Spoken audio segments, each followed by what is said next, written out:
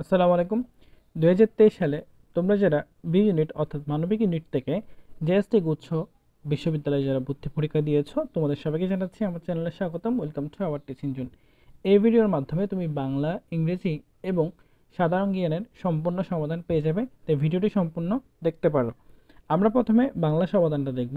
দেখো, বাংলা সমাধানের মধ্যে প্রথম যে প্রশ্নটি ছিল সেটি হচ্ছে বিষয়গত দিক থেকে সিরাজউদ্দৌলা কোন ধরনের নাটক, সেটি হচ্ছে ঐতিহাসিক।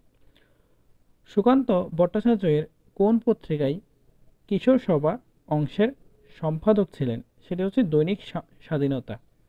তারপর দেখো, আলীনগরের সন্ধি কত সালে করা হয়, সেটি হচ্ছে 1757 সালে।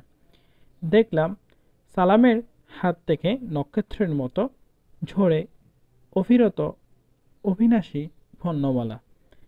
এখানের মধ্যে আনসারটা হবে, সেটি হচ্ছে এখানে নক্ষত্রের ক্ষেত্রে তোমার সাথে বর্ণমালার তুলনা করা হয়েছে, সেটা হচ্ছে তোমার অর্থলঙ্কার। এটার আনসার হবে 4-এর ভি নাম্বারটা। ইজারা আমরা সবাই শুনেছি, ইজারা ইংরেজি শব্দ, বাংলার কোন পারিভাষা, সেটা হচ্ছে লিজ। আমরা জানি লিজ শব্দ অর্থ ইজারা। তারপর দেখো, 1946 সালে নির্বাচনে শেখ মুজিবুর রহমান ফরিদপুরে কোন দায়িত্বে ছিলেন, সেটি হচ্ছে তোমার ওয়ার্কার ইনচার্জে তিনি দায়িত্বে ছিলেন। তারপর দেখো, নিপাতনে সিদ্ধ নিয়মটি কোন জাতীয় শব্দের বানানের জন্য প্রযোজ্য, সেটি হচ্ছে অর্ধতৎস। মাছিদের আত্মাধিক শক্তির ব্যাপারে অবিশ্বাস পোষণকারী চরিত্রের নাম কি, সেটা হচ্ছে তাহের কাদের এর পিতা। তারপর দেখো, সহসা কোন শব্দের বিকল্প হিসেবে ব্যবহার হয়, সেটি হচ্ছে হঠাৎ। হে আমার মুখে থুতু দিল, হে আমায় মুখে থুতু দিল, এখানে কার মুখে থুতু দিয়েছে, সেটা হচ্ছে জামিলা মাজিদের মুখে। আমরা সম্ভবত যখন পড়েছি তখন আমরা দেখেছি যে জামিলা মাজিদের মুখে থুতু দিয়েছিল। তারপর দেখো, গপ হাজির শব্দে গপ কোন ভাষায় উপসর্গ, সেটা হচ্ছে আরবি। প্রমিত বাংলা বানান নীতি অনুযায়ী শুদ্ধ রূপ কোনটি, সেটা হচ্ছে সত্য অধিকারী। নিঃসংখ্য শব্দের প্রমিত উচ্চারণ হচ্ছে তোমার খ নাম্বারটা, অর্থাৎ দন্তেনাসকেনি তালিবাস আমি পড়ছি না, খ নাম্বার ভি নাম্বার আনসারটা তোমাদের হবে।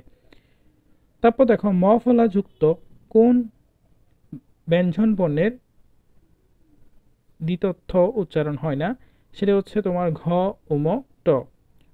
কোনটি শুদ্ধ বাক্য, সেটি হচ্ছে আমি সাক্ষ্য দেব না। এখানে এটি হচ্ছে শুদ্ধ বাক্য, তার ডি নাম্বার আনসার হচ্ছে সঠিক।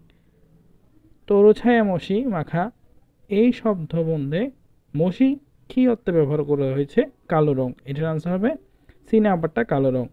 রাজভয় লুক ভয়, কোনো ভয় আমার বিপদে তোমার নিয়ে যাবে না। এখানে রাজভয় ও লুক ভয় শব্দ দুটি কোন ধরনের সমাস, সেটি হচ্ছে তৎপুরুষ। তারপর দেখো, ক্রাক তোমার ক্র্যাকডাউনের রাত বলতে 1971 সালের কোন রাতকে বলা হয়েছে, সেটা হচ্ছে তোমার 25শে মার্চ। অপারেশন সার্চলাইটের কথা বলা হয়েছে। এতদিন জেল কাটলাম আপনাদের সাথে, আমাদের মনোমালিন্য হয় না। এই বাক্যের জটিল রূপ কি হবে, যদিও এতদিন জেল কাটতাম তথাপি আপনাদের সাথে আমাদের মনোমালিন্য হয় না। এর আনসার হবে 9-এর এ, সরি 19-এর এ হবে। 20 নাম্বার দেখো, শালতি কি, শালতি হচ্ছে নৌকা বিশেষ। তারপর দেখো, নিধাক অর্থ কি, নিধাক অর্থ হচ্ছে গ্রীষ্ম। আমারই সোনার ধারে গিয়েছে বাড়ি, আমারই সোনার ধানে গিয়েছে ভরি। এখানে সোনার ধান কি অর্থে ব্যবহার হয়েছে, সেটি হচ্ছে ব্যঞ্জন অর্থে। অপরিচিত গল্পে মাথে আঁকা মানে মাতৃভূমি। He is a dead horse কার সম্পর্কে উক্তিটি করা হয়েছে, সেটা হচ্ছে সিরাজউদ্দৌলা। তারপর দেখো, ভুর্জি উৎসুকা শব্দদ্বয় কোন গল্পে ব্যবহৃত হয়েছে, সেটা হচ্ছে বিলাসী গল্পে, অর্থাৎ 25-এর এ নাম্বার আনসার হবে। মাসি পিসির পেশা কি ছিল, ওদের পেশা ছিল শহরে শাকসবজি বিক্রি করা। ফেব্রুয়ারি 1969 কবিতায় 21-এ কৃষ্ণচূড়া আমাদের চেতনারই রং। কবি আবু জাফর ওবায়দুল্লাহ বাসায় যে কবিতা শুনতে জানে না সে আজীবন কি থেকে যাবে, সেটা হচ্ছে কৃতদাস। অর্থাৎ তার ভাষায় যে কবিতা শুনতে জানে না সে আজীবন কৃতদাস থেকে যাবে। 52 দিনগুলো লেখকের সঙ্গে সহ অসনকারীর নাম কি? সেটা হচ্ছে মুহিউদ্দিন আহমেদ। তারপর দেখো রেনকুট গল্পে নুরুল হুদা কোন বিষয়ে লেকচারার ছিলেন? তিনি কেমিস্ট্রি বিষয়ে পড়াতেন, আমরা জানি লেকচারার ছিলেন। প্রতিদান কবিতার মূল পাথিপাদ্য কি? সেটা হচ্ছে তোমার পদার্থ পরথা। অর্থাৎ এখানে আনসার হবে 31-এর বি নাম্বারটা। আমার পদ প্রবন্ধে আলোকে নিজের বিশ্বাস আর সত্যকে প্রকাশ করতে না জানলে কি তৈরি হয়? সেটা হচ্ছে পরনির্ভরতা। অর্থাৎ 32-এ আনসার হবে ভি নাম্বার, এটার আনসার হচ্ছে পরনির্ভরতা। লাল সালু উপন্যাসের সংলাপ কোন অঞ্চলের ভাষায় ব্যবহৃত হয়েছে? সেটা হচ্ছে নোয়াখালী। তাহলে দেখো এখানে লাল সালু উপন্যাসের সংলাপটা কোন অঞ্চলে হয়েছে? সেটা হচ্ছে নোয়াখালী। এই দেশে বুকে আবার 18 আসুক নেমে কোন বৈশিষ্ট্যের কারণে কবি এই প্রত্যাশা করেছেন? সেটা হচ্ছে ইতিবাচক। অর্থাৎ এই দেশের বুকে 18 আসুক নেমে এটি তোমার ইতিবাচকের মধ্যে প্রত্যাশা করেছে। তাহারে পরে মনে কবিতাটি কোন ঋতুকে কেন্দ্র করে রচিত? সেটা হচ্ছে বসন্ত ঋতুকে কেন্দ্র করে তাহারে মনে পড়ে কবিতাটি রচিত। প্রশ্ন একটু ঝাপসা হওয়ার কারণে কিছু কিছু উচ্চারণের সমস্যা হতে পারে। এখানে দেখো ইংলিশের মধ্যে একটা প্যাসেজ দিয়েছে, যেখানে বলা হচ্ছে প্রথম যে কোশ্চেনটা, প্যাসেজটা আশা করি তোমরা পড়েছো। তাও প্যাসেজটা আমি একটু এখানে পজ করে তোমরা ছেলে প্যাসেজটা একবার পড়ে নিতে পারো। ভিডিওটি বড় না হওয়ার জন্য আমি প্যাসেজটা পড়ছি না। তোমার বিশেষ করে এখানে চিলড্রেনের একটা প্যাসেজ ছিল, আশা করি প্যাসেজটা পড়ে নিয়েছো। এখানে দেখো প্রথম যে প্যাসেজের মধ্যে তোমার প্রথম যে প্রশ্নটা, সেটা হচ্ছে দ্য প্যাসেজ সাজেস্ট দ্যাট। এখানে কি সাজেস্ট করতেছে? সেটার আনসার হবে এ নাম্বারটা, দ্য ওয়ে এডুকেশন ইজ। এখানে আনসারটা হবে এ নাম্বারটা। তারপর দেখো আমি পুরো আনসার পড়বো না। দ্য প্যাসেজ ইজ অ্যাবাউট, এখানে কি নিয়ে বলা হচ্ছে? দ্য প্যাসেজটা অ্যাবাউট সম্পর্কে, কিসের সম্পর্কে? The general picture in many school. তারপর এখানে 2-এর আনসার হবে বি নাম্বারটা। সি নাম্বারটা দেখো অ্যাকর্ডিং টু দ্য প্যাসেজ, এখানে প্যাসেজের অনুসারে কি হচ্ছে? Teachers only teach students to B obedient. অর্থাৎ আনসার হবে 3-এর বি নাম্বারটা। দেখো সি নাম্বারটা আনসার একটা মিনিং জানতে চেয়েছে মেমোরাইজেশনের, এখানে আনসারটা হবে এ নাম্বারটা, the process of committing something to memory. অর্থাৎ এ নাম্বার আনসার হবে। 5 নাম্বারটা দেখো, 5-এর যে আনসারটা আছে সেটার আনসার হবে তোমার ডি নাম্বারটা, generally ignored by the teachers. এখানের মধ্যে সাজেস্ট করেছে যে লার্নিংয়ে তোমার ডিসিপ্লিনিস কী হয় স্কুলদের মধ্যে সেটা। তারপর দেখো the teacher let the students, এখানে হবে থিঙ্ক ফর 5 মিনিটস। এখানে প্যাসেজ থেকে আমরা আনসারগুলো মূলত ফাইন্ড আউট করেছি। হাসান ইনফর্ম দ্যাট, যারাকে কি ইনফর্ম করেছিল? Has finished the work already. এখানে আনসার হবে ভি নাম্বারটা। 10 men died in accident as a car and a bus। এখানের মধ্যে তোমার পরিচিত হবে, অর্থাৎ বি নাম্বার আনসারটা হবে। এখানে আনসার হবে বি নাম্বারটা, 8-এর বি নাম্বার আনসারটা হবে। 9 নাম্বারে আমরা দেখব 10 years have passed since I last visited the museum। এখানে আনসার হবে 9-এর এ নাম্বারটা। 10 নাম্বারটা দেখো উই সিম, এখানে হবে to have a problem with the car. What does the world, এখানে হ্যাংলিং মানে কি বোঝাচ্ছে? এখানে বোঝাচ্ছে তোমার বার্গেন, অর্থাৎ এ নাম্বারটা কিছু over the cost of something. এখানে 11 আনসার হবে এ নাম্বারটা। তারপর 12 নাম্বারের যে তোমার কারেক্ট স্পেলিং, সেটা হচ্ছে সি নাম্বারটা। আমি স্পেলিংটা বলে দিচ্ছি, INDIGENOUS। তারপর দেখো এখানে কোনটা প্লুরাল নাউন? এখানে প্লুরাল নাউন হচ্ছে তোমার ক্রাইটেরিয়া। এখানে ক্রাইটেরিয়াটা হচ্ছে প্লুরাল নাউন, অর্থাৎ সি নাম্বার আনসারটা হবে। Which word does not have a verb from, এখানে কোনটার ভার্ব ফ্রম নেই? সেটা হচ্ছে সুসাইডের কোনো ভার্ব ফ্রম নেই। তারপর দেখো আমাদের প্যাসেজটা, এখানে একটা তোমার পার্টস অফ স্পিচ থেকে আমাদের আন্ডারলাইন করতে হবে, এখানে 15 থেকে 16। এখানে যে পার্টস অফ স্পিচটা প্রথমে দিয়েছে তোমার দেখো, we also improve the conditions of those who feel. এখানে দেখো এখানে আনসারটা হবে অ্যাডজেক্টিভ। তারপর এখানে যে ওয়াটারটা আছে, প্লিজ ওয়াটার দ্য প্ল্যান্টস, এখানের মধ্যে ওয়াটার মার্কটা হচ্ছে ভার্ব, অর্থাৎ প্রথমটা হবে অ্যাডজেক্টিভ। 15 নাম্বার আনসার হবে সি, 16 নাম্বার আনসার হবে ডি। তারপর দেখো ইফ ইউ, এখানের মধ্যে যে তোমার গ্যাপটা আছে, গ্যাপে বসবে you could B a good cricketer. তাহলে দেখো প্র্যাকটিস ইট অ্যালট, তুমি যদি অনেক বেশি প্র্যাকটিস করো তুমি ভালো ক্রিকেটার হবে। এখানে আনসার হবে সি নাম্বারটা। তারপর ডি নাম্বারটা দেখো, সো ইজ হবে ডি নাম্বার 18-র মধ্যে, আনসার হবে সি নাম্বারটা সো ইজ। প্রশ্নটা ক্লিয়ার না, যার কারণে তোমার পুরোটা প্রশ্ন পড়ছি না আমি। 18-এর আনসার হবে সি নাম্বারটা। তারপর দেখো 19-এর আনসার হবে ডি নাম্বারটা। এখানে তোমার সেন্টেন্স কোনটা কারেক্ট সেটা তোমার জানতে চেয়েছে, যেটা হচ্ছে 2/5 of the forest was destroyed by fire. এখানে আনসার হবে 19-এর ডি নাম্বারটা। 20-এর আনসার হবে এ নাম্বারটা, all the furnitures has been bought by my mother. তাহলে সকল furniture, all the furnitures has been bought by my mother, এখানে আনসার হবে এ নাম্বারটা। তারপর দেখো এখানে unemployed youth R more likely to get exposed, এখানে টু ভায়োলেন্স হবে, অর্থাৎ এ নাম্বারটা হবে 21-এর এ নাম্বারটা হবে 21-এর এ নাম্বারটা। তারপর দেখো দিস বিউটিফুল ড্রেস কামস, এখানে হবে ইন, ইন হবে ইন 4 কালার্স। তারপর দেখো হি রিয়েলি এগ্রিড, এখানে হবে two, to my proposal, answer হবে 23 সি নাম্বারটা। আর ডি নাম্বারটা এট দ্য বিউটি হবে, এখানে আনসার হবে এট দ্য বিউটি।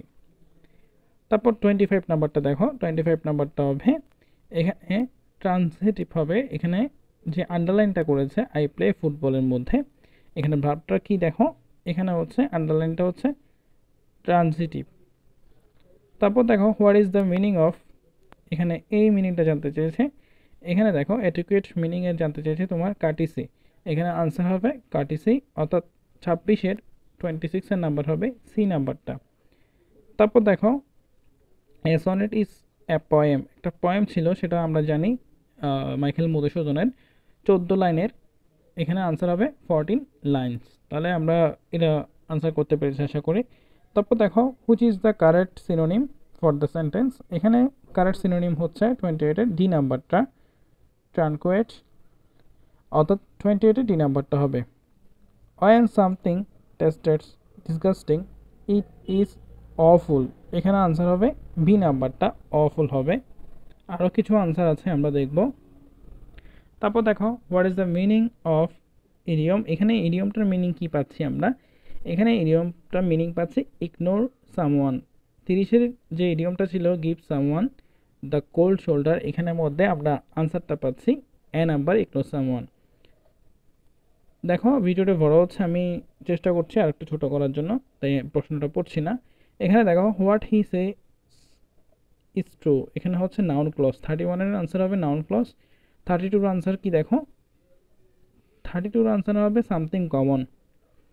আর 33 যে আনসারটা সেটা হচ্ছে ডাউটফুল। 34 এখানে যে আনসারটা সেটি হবে তোমার ভি নাম্বারটা। আর 35-এর যে আনসারটা দেখো, এখানে আনসার হবে এ নাম্বারটা। তারপর সাধারণ জ্ঞানে আসো।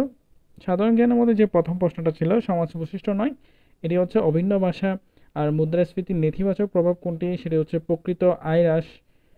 তারপর দেখো আরেকটা যেটা প্রশ্নটা আছে, কোন পদটি দুইবার দুই অর্থে ব্যবহৃত হলে, এখানে যে আনসারটা হবে হেতুপদ।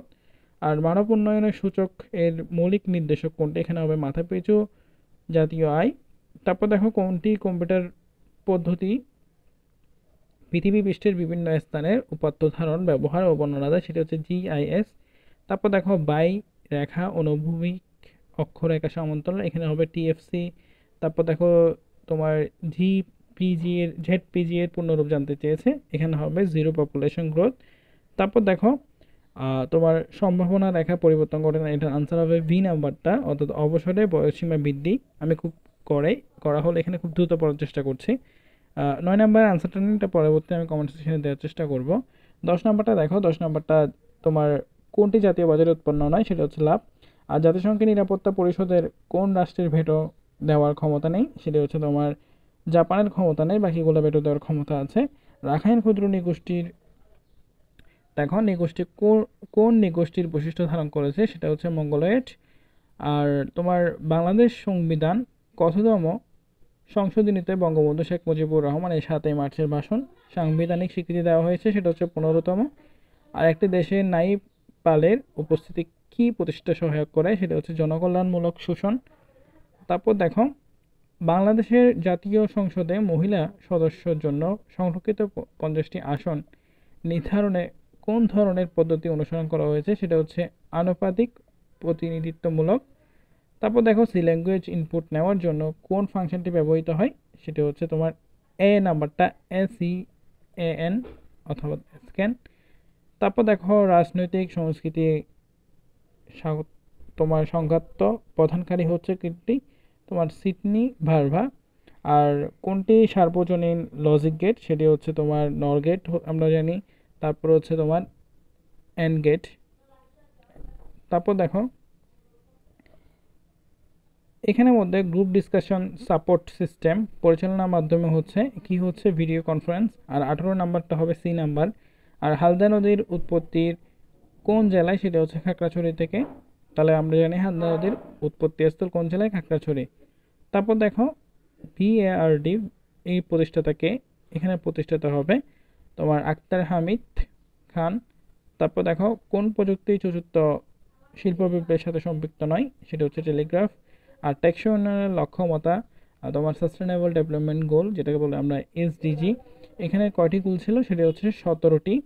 ন্যাটো এর সর্বশেষ সদস্য রাষ্ট্র হলো ফিনল্যান্ড। এটা অনেক জায়গায় আসতেছে, আমি দেখলাম প্রশ্নটা। তারপর দেখো জেন্ডারের ভিত্তিতে সৃষ্ট সামাজিক বৈষম্য নয় কোনটি? সেটা হচ্ছে চলাফেরার বৈষম্য। কোন ঘটনার প্রতিবাদী রবীন্দ্রনাথ ঠাকুর নাইট উপাধি প্রত্যাখ্যান করেছেন? সেটি হচ্ছে তোমার বি নাম্বারটা, জালিওয়ান বা তোমার জালিওয়ান লালবাগের একটা হত্যাকাণ্ড ছিল, এখানে হত্যাকাণ্ড প্রতিবাদে। তারপর দেখো কোনটি সামাজিকরণের উৎপত্তি নয়? সেটি হচ্ছে বিচ্ছিন্নকরণ। আর ভারতের শাসন আইন কবে রাজকীয় সম্পদে লাভ করে? সেটা হচ্ছে 2 আগস্ট 1935। আর আগস্টের কোং এর মতে অগস্ট কোং এর মতে এখানে দেখো ওনার মতে কি মানব বিজ্ঞানের, এখানে বিজ্ঞানের হবে ক্রয় স্তর সূত্রের অন্তর্ভুক্ত নয় কোনটি? সেটা হচ্ছে বস্তুগত স্তর। তাহলে অগস্ট কোং এর মতে আমরা পেয়েছি। আর বাংলাদেশের মৌলিক অধিকার সংরক্ষক হচ্ছে সুপ্রিম কোর্ট। বাংলাদেশের মৌলিক অধিকার সংরক্ষক হচ্ছে সুপ্রিম কোর্ট। এই ছিল তোমাদের সমাধান। আমি খুব দ্রুত পড়ার চেষ্টা করেছি। কোনো প্রশ্ন যদি না বুঝে থাকো তোমরা কমেন্ট করে জানাতে পারো। আর প্রশ্নটাও তোমরা আশা করি পেয়েছো। আমি তাও কয়েক জায়গায় পজ করেছিলাম যেন তোমরা প্রশ্নটাও পড়তে পারো ভালো করে। তাছাড়া তোমরা প্রশ্নটাও পজ করে তোমরা কী করতে পারো? পড়ে নিতে পারো। ধন্যবাদ সবাইকে। আসসালামু আলাইকুম।